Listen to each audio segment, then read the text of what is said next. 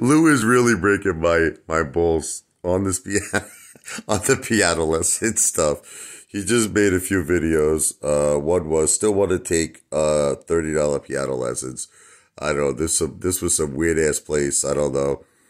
You know, the question is, how do you know about this place, Lou? Like, there was this place in Manhattan, right? It was called the Monkey Bar a long, long time ago. I don't know if it's still there, but like everybody on Wall Street like knew about this place because it was one of those. It was like one of those places like Vito from The Sopranos would go there, right? So apparently, I'm not even kidding you. It's not a joke.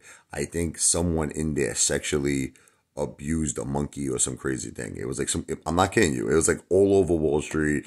Like everybody was totally freaked out by this place. So like I remember one time I called up and I was like making monkey sounds. Like I was like, wow! And they're like, it's him!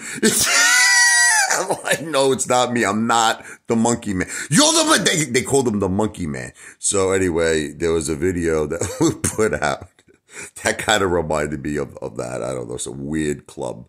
I don't know what weird references of piano to that, but anyway. Then he's playing Beethoven's The Fifth Symphony, you know. Da da da da da da da da da da da. He's going like this, F me. Oh man, he's a, you know, I think Lou secretly is a music lover.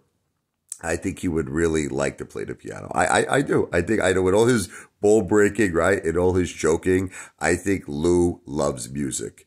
He talked about how he wanted to be like Simon Cowell. Did you hear about that? On Britain's Got Talent, you know, listen, Lou loves music. He won't admit it, but he loves it. Deep down, he secretly wants to play the piano. Lou, I'll teach you. For you, Lou, I'll tell you what, $29.99. I'll give you a discount. Instead of $30, Lou, $29.99. What do you say?